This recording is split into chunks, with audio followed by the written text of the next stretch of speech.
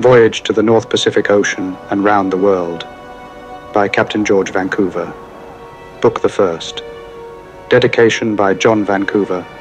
brother of the late George Vancouver. To the King.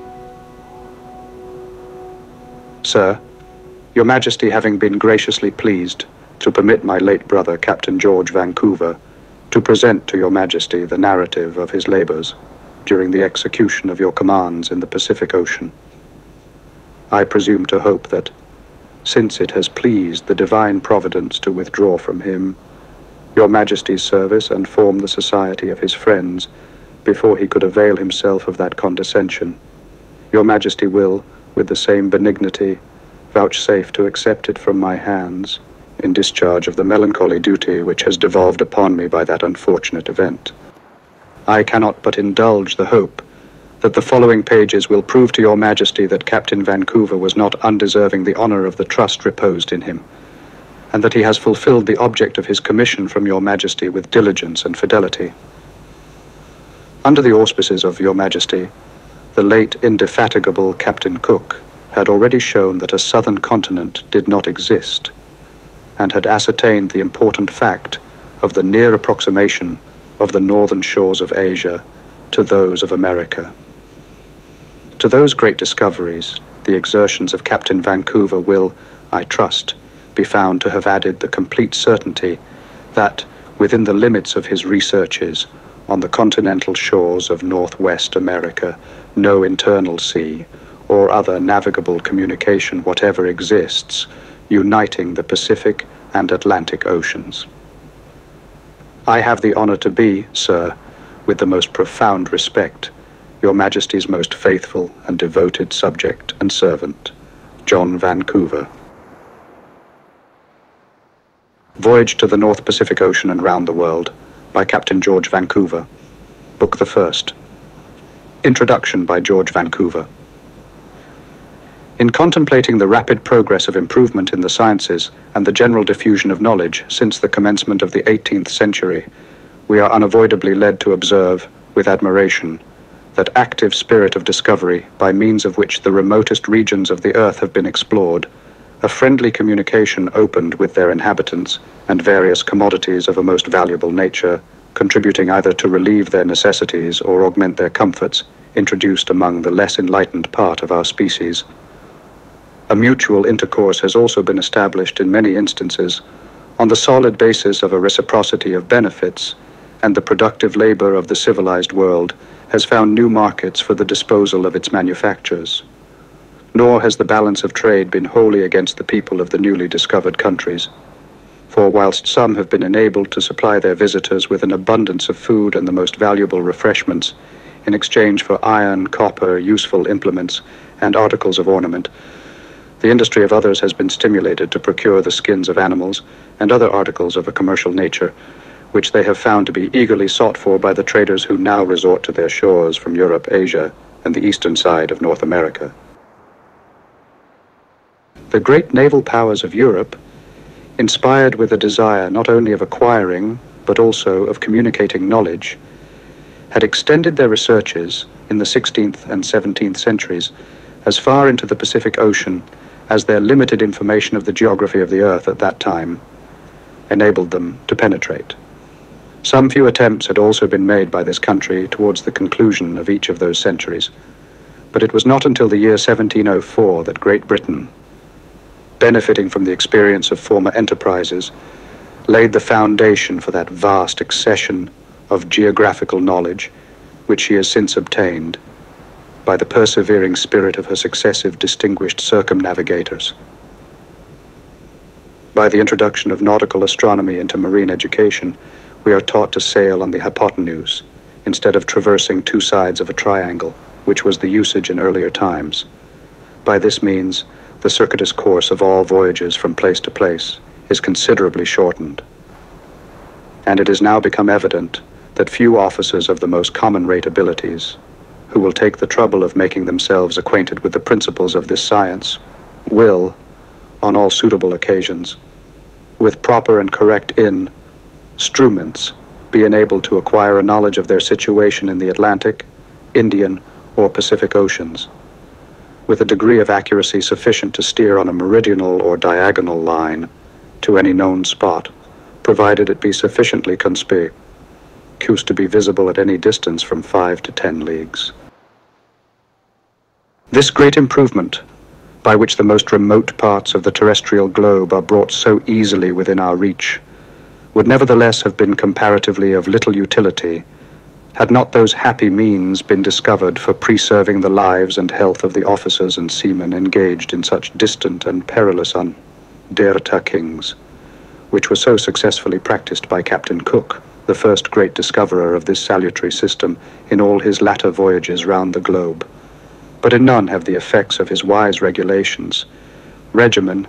and discipline been more manifest than in the course of the expedition, of which the following pages are designed to treat, to an unremitting attention not only to food, cleanliness, ventilation, and an early administration of antiseptic provisions and medicines, but also to prevent, as much as possible, the chance of indisposition by prohibiting individuals from carelessly exposing themselves to the influence of climate or unhealthy indulgences in times of relaxation, and by relieving them from fatigue and the inclemency of the weather, the moment the nature of their duty would permit them to retire, is to be ascribed the preservation of the health and lives of seafaring people on long voyages, instead of vessels returning from parts by no means very remote, with the loss of 1/2 and sometimes 2/3 of their crews in consequence of scorbutic and other contagious disorders. Instances are now not wanting of laborious services having been performed in the most distant regions in which, after an absence of more than 3 or 4 years, during which time the vessels had been subjected to all the vicissitudes of climate, from the scorching heat of the torrid zone to the freezing blasts of the Arctic or Antarctic circles, the crews have returned in perfect health and consisting nearly of every individual they had carried out, whilst those who unfortunately had not survived, either from accident or disease, did not exceed in number the mortality that might reasonably have been expected during the same period of time in the most healthy situations of this country. To the valuable improvements Great Britain is, at this time, in a great measure indebted for her present exalted situation amongst the nations of the earth, and it should seem that the reign of George III had been reserved by the great disposer of all things for the glorious task of establishing the grand keystone to that expansive arch, over which the arts and sciences should pass to the furthest corners of the earth, for the instruction and happiness of the most lowly children of nature. Advantages so highly beneficial to the untutored parts of the human race, and so extremely important to that large proportion of the subjects of this empire who are brought up to these services, deserve to be justly appreciated, and it becomes of very little importance to the bulk of society, whose enlightened humanity teaches them to entertain a lively regard for the welfare and interest of those who engage in such adventurous undertakings for the advancement of science or for the extension of commerce, what may be the uninformed opinions or sarcasms of those few unenlightened minds that may peevishly demand what beneficial consequences, if any, have followed or are likely to follow to the discoverers, or to the discovered, to the common interests of humanity, or to the increase of useful knowledge, from all our boasted attempts to explore the distant recesses of the globe. The learned editor, who has so justly anticipated this injudicious remark, has, in his very comprehensive introduction to Captain Cook's last voyage, from whence the above quotation is cited, given to the public not only a complete answer to that question, but has treated every other part of the subject of discovery so ably as to render my further observations on former voyages of this description totally unnecessary, for the purpose of bringing the reader acquainted with what had been accomplished previously to my being honored with His Majesty's commands to follow up the labors of the illustrious navigator, Captain James Cook, to whose ready, uniform, and indefatigable attention to the several objects on which the success of his enterprises ultimately depended, the world is indebted for such eminent and important benefits. Those benefits did not long remain unnoticed by the commercial part of the British nation. Remote and distant voyages being now no longer objects of terror, enterprises were projected and carried into execution for the purpose of establishing new and lucrative branches of commerce between Northwest America and China. Parts of the coast of the former that had not been minutely examined by Captain Cook became now the general resort of the persons thus engaged. Unprovided as these adventurers were with proper astronomical and nautical instruments, and having their views directed almost entirely to the object of their employment, they had neither the means nor the leisure that were indispensably requisite for amassing any certain geographical information. This became evident from the accounts of their several voyages given to the public, in which, notwithstanding that they positively contradicted each other, as well in geographical and nautical details as in those of a commercial nature, they yet agreed in filling up the blanks in the charts of Captain Cook with extensive islands and a coast apparently much broken by innumerable inlets, which they had left almost entirely unexplored. The charts accompanying the accounts of their voyages, representing the northwest coast of America to be so much broken by the waters of the Pacific Ocean, gave encouragement once more to hypotheses, and the favorite opinion that had slept since the publication of Captain Cook's voyage of a northeastern communication between the waters of the Pacific and Atlantic Oceans was signified from its state of slumber and brought forward with renovated vigor. Once more the archipelago of St. Lazarus was called forth into being, and its existence assumed upon the authority of a Spanish admiral named de Fonte, de Fonta, or de Fuentes, and of a Mr. Nicholas Shapley from Boston in America, who was stated to have penetrated through this archipelago by sailing through a Mediterranean sea on the coast of Northwest America within a few leagues of the oceanic shores of that archipelago, where he is said to have met the admiral. The straits, said to have been navigated by Juan de Fuca, were also brought forward in support of this opinion. And, although the existence or extent of these discoveries remained still to be proved by an authenticated survey of the countries which had been thus cited to have been seen and passed through, yet the enthusiasm of modern clear philosophy, eager to revenge itself for the refutation of its former fallacious speculations, ventured to accuse Captain Cook of hastily exploring its systems, and ranking him amongst the pursuers of paltry, dared even to drag him forward in support of its visionary conjectures. With what reason, or with what justice such animadversions have been cast upon one who, unhappily for the world, does not survive to enforce his own judicious opinions, founded as they were on the solid principles of experience and of ocular demonstration, uninfluenced by any prejudice and unbiased by any preconceived theory or hypothesis. It is not my province to decide. Let it suffice to say that the labors of that distinguished character will remain a monument of his preeminent abilities and dispassionate investigation of the truth, as long as science shall be respected in the civilized world, or as long as succeeding travelers, who shall unite in bearing testimony to the profundity of his judgment, shall continue to obtain credit with the public. Although the ardor of the present age to discover and delineate the true geography of the earth had been rewarded with uncommon and unexpected success, particularly by the persevering exertions of this great man, yet all was not completed. And though, subsequent to his last visit to the coast of Northwest America, no expedition had been projected by government for the purpose of a more exact knowledge of that extensive and interesting country, yet a voyage was planned by his planning some of the southern regions,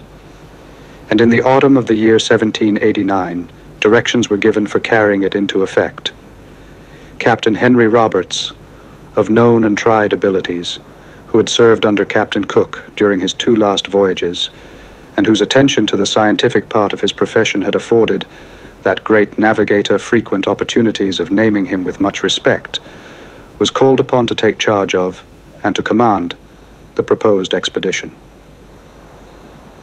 At that period, I had just returned from a station at Jamaica under the command of Commodore, now Vice Admiral, Sir Alan Gardner,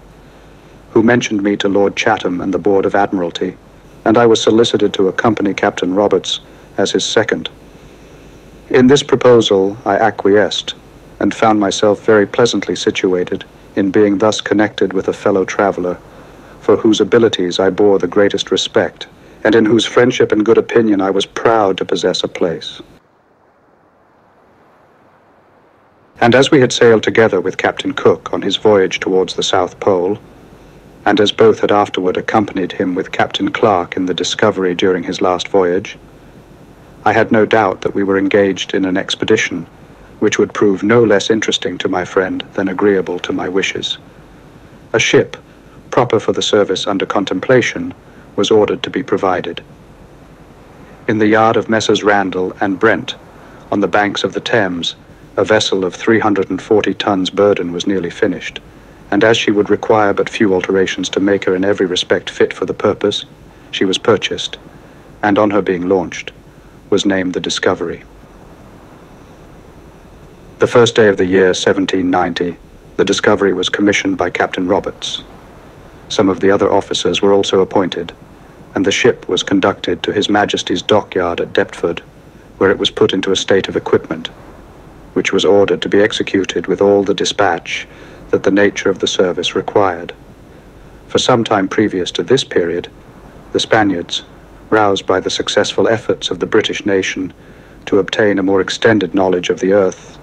had not only ventured to visit some of the newly discovered islands in the tropical regions of the Pacific Ocean, but had also, in the year 1775, with a spirit somewhat analogous to that which prompted their first discovery of America, extended their researches to the northward, along the coast of Northwest America. But this undertaking did not seem to have reached beyond the acquisition of a very superficial knowledge of the shores, and though these were found to be extremely broken and divided by the waters of the Pacific, yet it does not appear that any measures were pursued by them for ascertaining the extent to which those waters penetrated into the interior of the American continent. This apparent indifference in exploring new countries ought not, however, to be attributed to a deficiency in skill or to a want of spirit for enterprise in the commanders of that expedition, because there is great reason to believe that the extreme caution which has so long and so rigidly governed the court of Madrid to prevent as much as possible not only their American, but likewise their Indian establishments from being visited by any Europeans, unless they were subjects of the Crown of Spain and liable to a military tribunal, had greatly conspired with other considerations of a political nature to repress that desire of adding to the fund of geographical knowledge which has so eminently distinguished this country. And hence it is not extraordinary that the discovery of a northwestern navigable communication between the Atlantic and Pacific Oceans should not have been considered as an object much to be desired by the Spanish court. Since that expedition, however, the Spaniards seem to have considered their former national character as in some measure at stake, and they have certainly become more acquainted than they were with the extensive countries immediately adjoining to their immense empire in the New World. Yet the measures that they adopted in order to obtain that information were executed in so defective a manner that all the important questions to geography still remained undecided and in the same state of uncertainty. Towards the end of April, the Discovery was, in most respects, in a condition to proceed down the river, when intelligence was received that the Spaniards had committed depredations on different branches of the British commerce on the coast of Northwest America, and that they had seized on the English vessels and factories in Nootka Sound. This intelligence gave rise to disputes between the courts of London and Madrid, which wore the threatening appearance of being terminated by no other means than those of reprisal. In consequence of this, an armament took place, and the further Pacific equipment of the Discovery was suspended. Her stores and provisions were returned to the respective offices, and her officers and men were engaged in more active service. On this occasion, I resumed my profession under my highly esteemed friend, Sir Alan Gardner, then captain of the Courageux, where I remained until the 17th of November following, when I was ordered to town for the purpose of attending to the commands of the Board of Admiralty. The uncommon celerity and unparalleled dispatch which attended the equipment of one of the noblest fleets that Great Britain ever saw had probably its due influence upon the court of Madrid, for, in the Spanish Convention, which was consequent on that armament. Restitution was offered to this country for the captures and aggressions made by the subjects of His Catholic Majesty, together with an acknowledgement of an equal right with Spain to the exercise and prosecution of all commercial undertakings in those seas, reputed before to belong only to the Spanish crown. The extensive branches of the fisheries and the fur trade to China being considered as objects of very material importance to this country, it was deemed expedient that an officer should be sent to Nootka to receive back in form a restitution of the territories on which the Spaniards had seized, and also to make an accurate survey of the coast from the 80th degree of north latitude northwestward toward Cook's River, and further to obtain every possible information that could be collected respecting the natural and political state of that country. The outline of this intended expedition was communicated to me, and I had the honor of being appointed to the command of it. At this juncture, it appeared to be of importance that all possible exertion should be made in its equipment, and as the Discovery, which had been selected on the former occasion, was now rigged, some of her stores provided, and she herself considered in most respects as a vessel well calculated for the voyage under contemplation, she was accordingly directed to be got ready for that service, and the Chatham tender of 135 tons burden, built at Dover, having been destined to accompany the Discovery on the former occasion, was ordered to be equipped to attend on the voyage now to be undertaken, and was sent to Woolwich to receive such necessary repairs and alterations as were deemed requisite. The Discovery was copper-fastened, sheathed with plank and coppered over, the Chatham only sheathed with copper. The former mounted 10 4-pounders and 10 swivels. The latter 4 3-pounders and 6 swivels. The following list will exhibit the establishment of the officers and men in the two vessels. An account of the number of officers and men on board the Discovery sloop of war in December 1790. Officers: Captain George Vancouver, Lieutenant Zachariah Mudge, Peter Puget, Joseph Baker, and Joseph Whidbey. 1 master, 1 boatswain, 1 carpenter, 1 gunner, 1 surgeon, 6 midshipmen, 3 master mates, 3 boatswain's mates, 3 carpenter's mates, 2 gunner's mates, 2 surgeon's mates, 4 carpenter's crew, 1 master at arms, 1 corporal, 1 sailmaker, 1 sailmaker's mates, 1 armorer, 1 cook, 1 cook's mate, 1 clerk, 6 quartermasters, 28 able seamen of the Marines, 1 sergeant, 1 corporal, and 14 privates. Total 100. An account of the number of officers and men on board the Chatham tender in December 1790. Commander Lieutenant W.R. Broughton, Lieutenant James Hanson, Master James Johnstone, 1 boatswain, 1 carpenter, 1 gunner, 1 surgeon, 4 midshipmen, 2 master's mates, 2 boatswain's mates, 2 carpenter's mates, 2 gunner's mates, 1 surgeon's mate, 1 sailmaker, 1 armorer, 1 clerk, 4 quartermasters, 10 able seamen of the Marines, 1 sergeant, and 7 privates. Total 45. I had great reason to be satisfied with these arrangements. The second and third lieutenants, and the master of the Discovery, whom I had the honor of being allowed to name for this service, had all served some years with me under the command of Sir Alan Gardner, both at home and in the West Indies. The other officers were men of known character, possessing good abilities and excellent dispositions, which their subsequent conduct and zeal, exhibited on all occasions, sufficiently demonstrated. In the former equipment of the Discovery, Captain Roberts and myself had undertaken to make all such astronomical and nautical observations as the circumstances occurring in the voyage might demand. This now devolved upon me alone, but with the assistance of Mr. Whidbey, I entertained little doubt of accomplishing the proposed object, at least in a useful manner, for which purpose we were supplied by the Navy Board with such an assortment of instruments as I considered to be necessary. It was with infinite satisfaction that I saw, amongst the officers and young gentlemen of the quarter-deck, some who, with little instruction, would soon be enabled to construct charts, take plans of bays and harbors, draw landscapes, and make faithful representations of the several headlands, coasts, and countries which we might discover. Thus, by the united efforts of our little community, the whole of our proceedings, and the information we might obtain in the course of the voyage, would be rendered profitable to those who might succeed us in traversing the remote parts of the globe that we were destined to explore,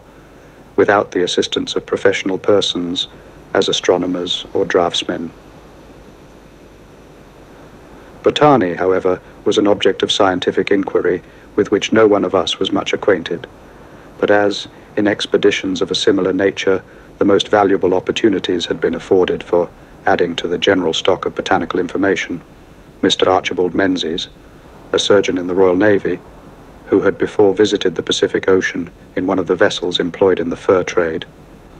was appointed for the specific purpose of making such researches,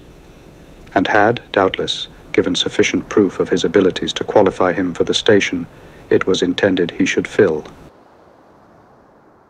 For the purpose of preserving such new or uncommon plants as he might deem worthy of a place amongst His Majesty's very valuable collection of exotics at Kew,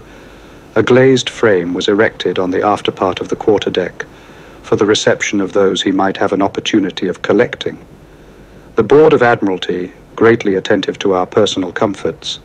gave directions that the Discovery and Chatham should each be supplied with all such articles as might be considered in any way likely to become necessary during the execution of the long and arduous service in which we were about to engage. Our stores from the naval arsenals were ordered to be selected of the very best sorts and to be made with materials of the best quality. In addition to the ordinary establishment, we were supplied with a large assortment of lines and other useful fishing tackle of various kinds. The provisions were furnished at the victualling office with the greatest care, all of which proved to be excellent, and manifested the judgment which had been exercised in the selection and preparation of the several articles. To these were added a large proportion of 4-lentil portable soup, wheat instead of the usual supply of oatmeal for breakfast, the essence of malt and spruce malt, hops, dried yeast, flour, and fried mustard, which may all be considered as articles of food. Those of a medicinal nature,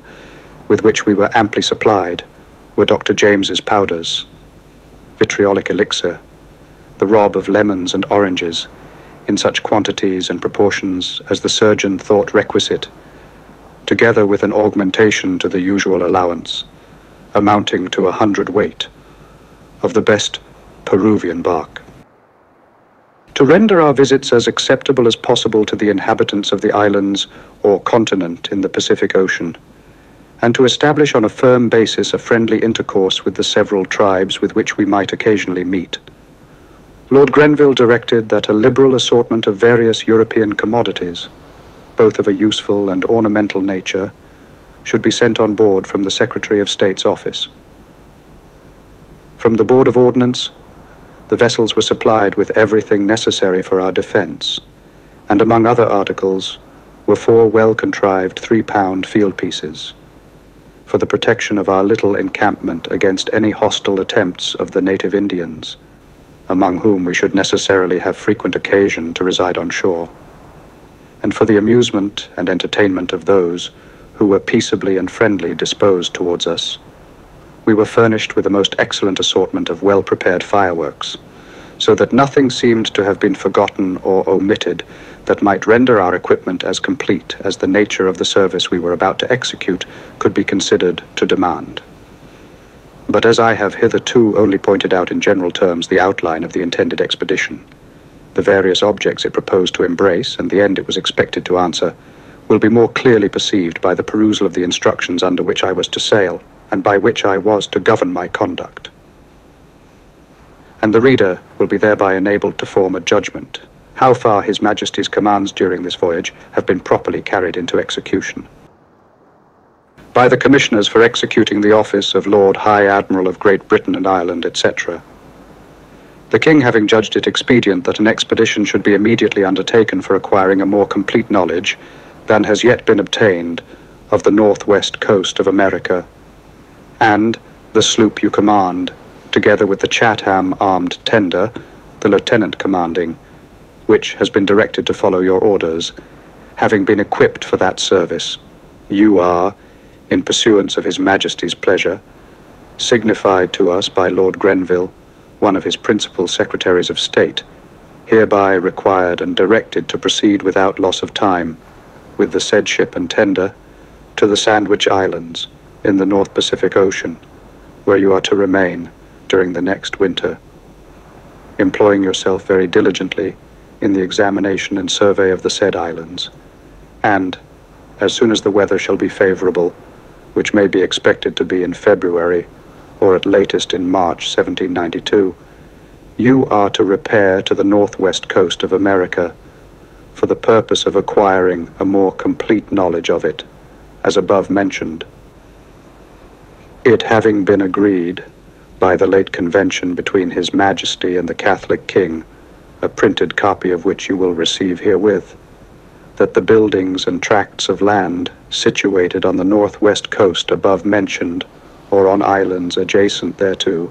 of which the subjects of His Britannic Majesty were disposed about the month of April 1789,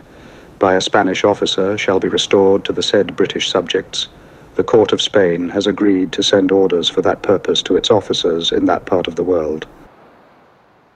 But as the particular specification of the parts to be restored may still require some further time, it is intended that the King's orders for this purpose shall be sent out to the Sandwich Islands, by a vessel to be employed to carry thither a further store of provisions for the sloop and armed tender above mentioned, which it is meant shall sail from this country in time to reach those islands in the course of next winter. If, therefore, in consequence of the arrangement to be made with the Court of Spain, it should hereafter be determined that you should proceed, in the first instance, to Nootka or elsewhere, in order to receive from the Spanish officers such lands or buildings as are to be restored to the British subjects, orders to that effect will be sent out by the vessel above mentioned. But if no such orders should be received by you previous to the end of January 1792, you are not to wait for them at the Sandwich Islands, but to proceed in such course as you may judge most expedient for the examination of the coast above mentioned, comprised between latitude 60° north and 30° north. In which examination the principal objects which you are to keep in view are, first, the acquiring accurate information with respect to the nature and extent of any water communication which may tend, in any considerable degree, to facilitate an intercourse for the purposes of commerce between the northwest coast and the country upon the opposite side of the continent, which are inhabited or occupied by His Majesty's subjects. Secondly, the ascertaining, with as much precision as possible, the number, extent, and situation of any settlements which have been made within the limits above mentioned by any European nation, and the time when such settlement was first made. With respect to the first object, it would be of great importance if it should be found that, by means of any considerable inlets of the sea, or even of large rivers communicating with the lake, such an intercourse, as has been already mentioned, could be established. It will therefore be necessary, for the purpose of ascertaining this point, that the survey should be so conducted as not only to ascertain the general line of the sea coast, but also the direction and extent of all such considerable inlets, whether made by arms of the sea or by the mouths of large rivers, as may be likely to lead to, or facilitate, such communication as is above described. This being the principal object of the examination. So far as relates to that part of the subject, it necessarily follows that a considerable degree of discretion must be left, and is therefore left to you, as to the means of executing the service which His Majesty has in view. But, as far as any general instructions can here be given on the subject, it seems desirable that, in order to avoid any unnecessary loss of time, you should not, and are therefore hereby required and directed not to pursue any inlet or river further than it shall appear to be navigable by vessels of such burden as might safely navigate the Pacific Ocean. But, as the navigation of such inlets or rivers, to the extent here stated, may possibly require that you should proceed up them further than it might be safe for the sloop you command to go, you are, in such case, to take the command of the armed tender in person at all such times and in such situations as you shall judge it necessary and expedient. The particular course of the survey must depend on the different circumstances which may arise in the execution of a service of this nature. It is, however, proper that you should, and you are therefore hereby required and directed to pay a particular attention to the examination of the supposed Strait of Juan de Fuca, said to be situated between 48° and 49° north latitude, and to lead to an opening through which the sloop Washington is reported to have passed in 1739, and to have come out again to the northward of Nootka. The discovery of a near communication between the ocean and any river running into or from the Lake of the Woods would be particularly useful. If you should fail to discover any such inlet, as is above mentioned, to the southward of Cook's River, there is the greatest probability that it will be found that the Enid River rises in some of the lakes already known to the Canadian traders and to the servants of the Hudson's Bay Company, which point it would, in that case, be material to ascertain. And you are, therefore, to be cautious to ascertain accordingly, with as much precision as the circumstances existing at the time may allow. But the discovery of any similar communication more to the southward, should any such exist, would be much more advantageous for the purposes of commerce, and should therefore be preferably attended to, and you are, therefore, to give it a preferable attention accordingly. With respect to the second object above mentioned, it is probable that more particular instructions will be given to you by the vessel to be sent to the Sandwich Islands as aforesaid. But if not, you are to be particularly careful in the execution of that, and every other part of the service with which you are entrusted, to avoid, with the utmost caution, giving any ground of jealousy or complaint to the subjects of His Catholic Majesty. And if you should fall in with any Spanish ships employed on any service similar to that which is hereby committed to you, you are to afford to the officer commanding such ships every possible degree of assistance and information, and to offer to him that you and he should make to each other, reciprocally, a free and unreserved communication of all plans and charts of discoveries made by you and him in your respective voyages.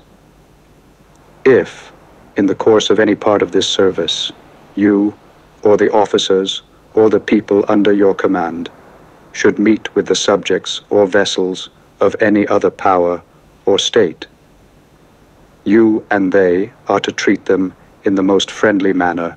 and to be careful not to do anything that may give occasion to my interruption of that peace which now happily subsists between His Majesty and all other powers. The whole of the survey above mentioned, if carried on with a view to the objects before stated, without too minute and particular an examination of the detail of the different parts of the coast laid down by it, may, as it is understood, probably be completed in the summers of 1792 and 1793, and, in the intermediate winter, it will be proper for you to repair, and you are hereby required and directed to repair accordingly to the Sandwich Islands, and, during your stay there, you are to endeavor to complete any part which may be unfinished of your examination of those islands. After the conclusion of your survey in the summer of 1793, you are, if the state and circumstances of the ship and tender under your command will admit of it, to return to England by Cape Horn, for which the season will then probably be favorable, repairing to Spithead, where you are to remain until you receive further order, and sending to our secretary an account of your arrival and proceedings. It seems doubtful at present how far the time may admit of your making any particular examination of the western coast of South America, but if it should be practicable, you are to begin such examination from the south point of the island of Chilo, which is in about 44° south latitude, and you are, in that case, to direct your attention to ascertaining what is the most southern Spanish settlement on that coast, and what harbors there are south of that settlement. In the execution of every part of this service, it is very important that you should use, and you are therefore hereby firmly charged to use every possible care to avoid disputes with the natives of any of the parts where you may touch, and to be particularly attentive to endeavor, by a judicious distribution of the presents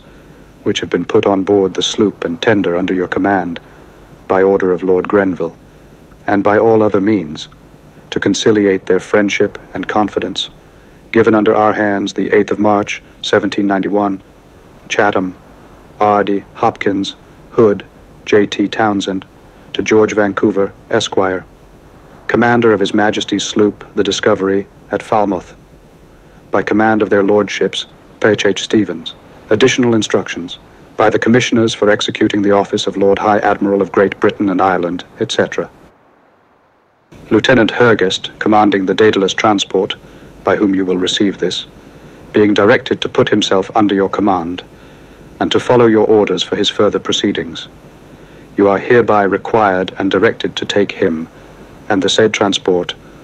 under your command accordingly, receiving from her the provisions and stores intended for the use of the loop you command, and the Chatham armored tender, or such part thereof as the side ship and tender shall be able to stow. And whereas you will receive herewith a duplicate of a letter from Count Florida Blanca to the Spanish officer commanding at Nootka, together with a translation thereof, signifying His Catholic Majesty's orders to cause such officer as may be appointed on the part of His Britannic Majesty to be put in possession of islands therein described, which were occupied by His Majesty's subjects in the month of April, 1780, pursuant to the article of the late Convention, a copy of which has been sent to you, and to deliver up any persons in the service of British subjects who may have been detained in those parts. In case, therefore, you shall receive this at Nootka, you are to deliver to the Spanish officer, commanding at that port, the above-mentioned letter from Count Florida Blanca, and to receive from him, conformably thereto, on the part of His Britannic Majesty, possession of the buildings and districts and parcels of land, of which His Majesty's subjects were possessed at the above-mentioned period. In case, however, this shall not find you at Nootka when Lieutenant Hurgest arrives there, but be delivered to you at the Sandwich Islands or elsewhere, and the said lieutenant shall not have then carried into execution the fence above mentioned, which in the event of his not falling in with you, he is directed to do. You are immediately to proceed to Nootka, and to carry that service into execution, as above directed, taking the said lieutenant and transport with you, if you shall judge it necessary. But as they are intended afterwards to proceed to New South Wales, to be employed there, under the orders of Commodore Phillip, you are not to detain them at Nootka, the Sandwich Islands, or elsewhere, longer than may be absolutely necessary, but to direct Lieutenant Hurgest to repair with the said transport to Fort Jackson, with such livestock and other refreshments as may be likely to be of use in the settlements there, and to touch at New Zealand in his way, from whence he is to use his best endeavors to take with him 1 or 2 flax dressers, in order that the new settlers at Port Jackson may, if possible, be properly in the management of that valuable plant. Previous, however, to your dispatching him to Port Jackson, you are to consider whether, in case of your not being able to take on board the whole of the transport's cargo,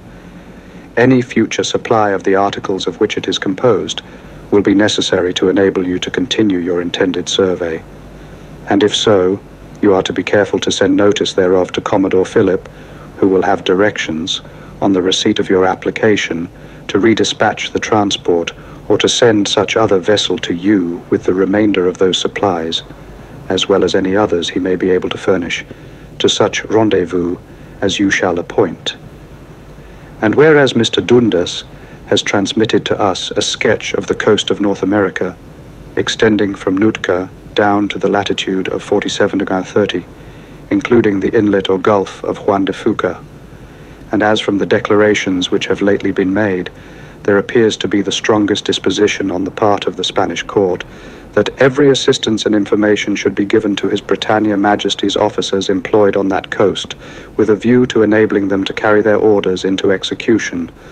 We send you the fixed sketch herewith, for your information and use, and do hereby require and direct you to do everything in your power to cultivate a good understanding with officers and subjects of His Catholic Majesty who may fall in your way, in order that you may, reap the good favor of this disposition of the Spanish court. You are to take the utmost care in your power, on no account whatever, to touch at any port on the continent of America, to the southward of the latitude of 30° north, nor to the north of that part of South America, where, on your return home, you are directed to commence your intended survey. Unless, from any accident, you shall find it absolutely necessary for your immediate safety to take shelter there, and, in case of such an event, to continue there no longer than your necessities require, in order that any complaint on the part of Spain on this point may, if possible, be prevented. If, during your continuance on the American coast, you should meet with any of the Chinese who were employed by Mr. Mears and his associates, or any of His Majesty's subjects who may have been in captivity, you are to receive them on board the sloop you command, and to accommodate them in the best manner you may be able, until such time as opportunities may be found of sending them to the different places to which they may be desirous of being conveyed, victualling them during their continuance on board in the same manner as the other persons on board the said sloop are victualled. Given under our hands, the 20th of August, 1791. Chatham, J.T. Townshend, A. Garrett, to George Vancouver, commander of His Majesty's ship, the Discovery. By command of their lordships, Paul Stevens. Letter from Count Plurida Blanca, translated from the Spanish. In conformity to the first article of the Convention of 28th of October, 1790, between our court and that of London, printed copies of which you will have already received, and of which another copy is here enclosed, in case the first have not come to hand, you will give directions that His Britannic Majesty's officer, who will deliver this letter, shall immediately be put in possession of the buildings and districts or parcels of land which were occupied by the subjects of that sovereign in April 1789, as well in the port of Nootka or of St. Lawrence, as in the other, said to be colored Port Cox, and to be situated about 16 leagues distant from the former to the southward, and that such parcels or districts of land of which the English subjects were dispossessed be restored to the said officer in case the Spaniards should not have given them up. You will also give orders, unless if any individual in the service of British subjects, whether a Chinese or of any other nation, should have been carried away and detained in those parts, such person shall be immediately delivered up to the above-mentioned officer. Without changing the content, the spelling errors in the text can be fixed as follows. I also communicate all this to the Viceroy of New Spain by His Majesty's command, and by the royal command I charge you with the most punctual and precise execution of this order. May God preserve you many years. Signed, the Count Florida Blanca, Aranjuez, 12th May, 1791. To the Governor or Commander of the Fort at St. Lawrence, by the Commissioners for executing the office of Lord High Admiral of Great Britain and Ireland, etc. In addition to former orders, you are hereby required and directed, by all proper conveyances, to send to our Secretary, for our information, accounts of your proceedings, and copies of the surveys and drawings you shall have made. And upon your arrival in England, you are immediately to repair to this office, in order to lay before us a full account of your proceedings in the whole course of your voyage, taking care, before you leave the ship, to demand from the officers and petty officers the logbooks,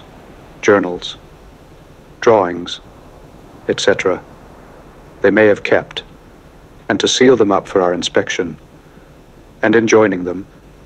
and the whole crew not to divulge where they have been until they shall have permission to do so. And you are to direct the lieutenant commanding the Chatham armed tender to do the same with respect to the officers, petty officers,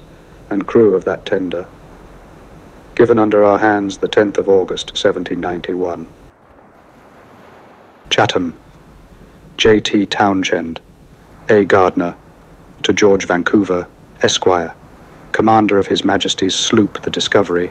by command of their lordships, P.H. Stevens. Amidst other objects demanding my attention, while engaged in carrying these orders into execution, no opportunity was neglected to remove, as far as I was capable, all such errors as had crept into the science of navigation, and to establish in their place such facts as would tend to facilitate the grand object of finding the longitude at sea, which now seems to be brought nearly to a certainty by pursuing the lunar method, assisted by a good chronometer. On this, as well as some other subjects, it is highly probable that great prolixity and repetition will be found in the following pages. It will, however, readily appear to the candid perusers of this voyage that, as the primary design of the undertaking was to obtain useful knowledge, it became an indispensable duty on my part to use my utmost exertions and abilities in doing justice to the original intention, by detailing the information that arose in the execution of it in a way calculated to instruct, even though it should fail to entertain. And when the writer alleges that from the age of 13, his whole life, to the commencement of this expedition, 15 months only excepted, has been devoted to constant employment in His Majesty's naval service, he feels, and with all possible humility, that he has some claims to the indulgence of a generous public, who, under such circumstances, will not expect to find elegance of diction, purity of style, or unexceptionable grammatical accuracy, but will be satisfied with a plain, unvarnished relation, given with a rigid attention to the truth of such transactions and circumstances as appeared to be worthy of being recorded by a naval officer, whose greatest pride is to deserve the appellation of being zealous in the service of his king and country. Advertisement from the editor. As a commendable delay has necessarily taken place in the publication of this work, in consequence of the decease of the late Captain Vancouver, it becomes of absolute necessity to give an accurate account of the state of the work at the period when his last fatal indisposition rendered him incapable of attending more to business, lest the melancholy event which has retarded its completion should tend to affect its authenticity in the public opinion. The 5 first volumes, excepting the introduction, and as far as page 43 of the 6th and last volume, were printed, and Captain Vancouver had finished a laborious examination of the impression, and had compared it with the engraved charts and headlands of his discoveries from the commencement of his survey in the year 1791 to the conclusion of it at the port of Valparaiso on his return to England in the year 1795. He had also prepared the introduction and a further part of the journal as far as page 408 of the last volume. The whole, therefore, of the important part of the work, which comprehends his geographical discoveries and improvements, is now presented to the public, exactly as it would have been had Captain Vancouver been still living. The notes which he had made on his journey from the port of Valparaiso to his arrival at St. Jago de Chile, the capital of that kingdom, were unfortunately lost, and I am indebted to Captain Puget for having assisted me with his observations on that occasion. Ever since Captain Vancouver's last return to England, his health had been in a very debilitated state, and his constitution was evidently so much impaired by the arduous services in which, from his earliest youth, he had been constantly engaged, that his friends dared to indulge but little hope that he would continue many years among them. Note: the late Captain Vancouver was appointed to the Resolution by Captain Cook in the autumn of the year 1771, and on his return from that voyage round the world, he undertook to assist in the outfit and equipment of the Discovery, destined to accompany Captain Cook on his last voyage to the North Pole, which was concluded in October 1780. On the 9th of December following, he was made a lieutenant into the Martin sloop. In this vessel he continued until he was removed into the Fame, one of the Lord Rodney's fleet in the West Indies, where he remained until the middle of the year 1783. In the year 1784, he was appointed to and sailed in the Europa to Jamaica, on which station he continued until her return to England in September 1789. On the 1st of January 1790, he was appointed to the Discovery, but soon afterwards was removed to the Courjou. Here he remained until December 1790, when he was made master and commander, and appointed to the Discovery. In August 1794, he was, without solicitation, promoted to the rank of post-captain, and was paid off on the conclusion of his last voyage, in November 1795. After this period he was constantly employed, until within a few weeks of his decease in May 1798, in preparing the following journal for publication. End of note. Notwithstanding that it pleased the divine providence to spare his life until he had been able to revive and complete the account of the geographical part of his late voyage of discovery, a circumstance which must ever be regarded as most fortunate by all the friends of science, and especially by those professional persons who may hereafter be likely to follow him through the intricate labyrinth which he had so minutely explored, yet it will ever be a consideration of much regret that he did not survive to perfect the narrative of his labors. He had made many curious observations on the natural history of the several countries he had visited, and on the manners, customs, laws, and religion of the various people with whom he had met, or amongst whom he had occasionally resided, but had been induced to postpone these miscellaneous matters, lest the regular diary of the voyage should be interrupted by the introduction of such desultory observations. These he had intended to present in the form of a supplementary or concluding chapter, but was prevented by the unfortunate event of his illness. Most of the papers which contain these interesting particulars are too concise and too unconnected for me to attempt any arrangement of them, or to submit them to the reader without hazarding Captain Vancouver's judgment as an observer or his reputation as a narrator, rigidly devoted to the truth. But as some of the notes which he made upon the spot are of too valuable a nature to be entirely lost, I shall venture to subjoin them to the history of the voyage as nearly as possible in his own words,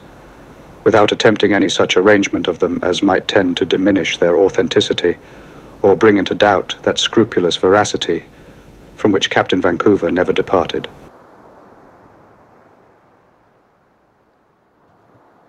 The whole narrative of the voyage of discovery having been brought to its conclusion at Valparaiso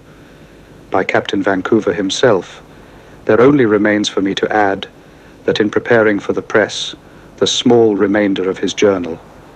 comprehending the passage round Cape Horn to St. Helena, and from thence to England, I have strictly adhered to the rough documents before me. But as no new incidents occurred in this part of the voyage, and as the insertion of logbook minutes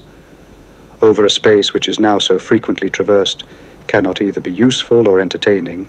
I have endeavored to compress this portion of the journal into as few pages as possible. In performing this painful task, I have had severe and ample cause to lament the melancholy office to which I have been compelled by the death of him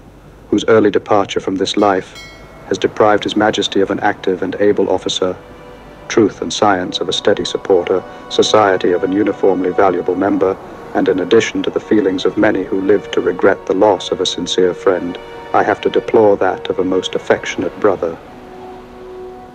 John Vancouver,